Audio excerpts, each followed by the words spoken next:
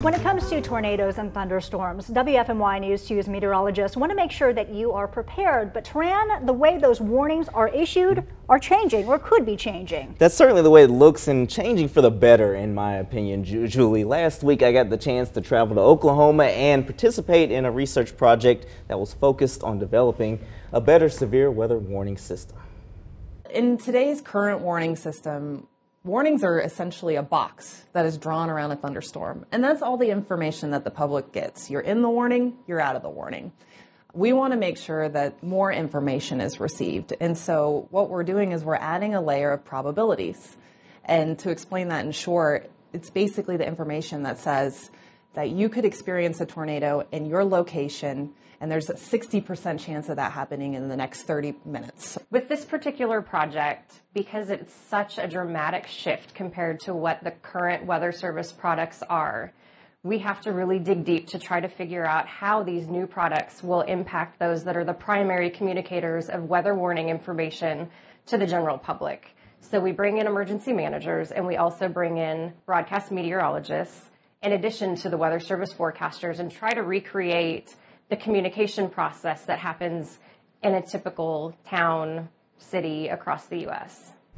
And Terran was at that seminar for several days, really talking about the change. Why is it necessary? I think the big thing is, as far as meteorologists are concerned, it's one thing for us to understand what's going on, but it's another thing for us to be able to communicate that effectively. And the most important job that we have is to let you know when bad weather is approaching your hometown, your neighborhood, and encourage you to take the action that you need to take to protect yourself and your family.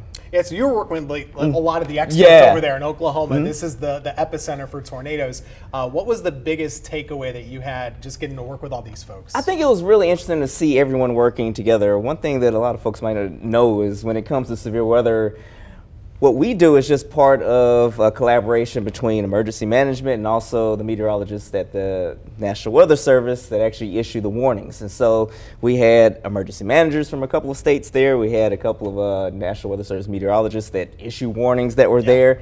And we also had a lot of social scientists there to help us kind of put all this together and let us know how can we message, how can we get the message out the best to let you know exactly what's going on. So this is something that's probably several years down the road, still in its infancy, but I do think that if we can kind of narrow down these severe weather warnings to lower the false alarm rate, that certainly is going to be a good thing. And Terran, part of the change. Yeah. Very exciting.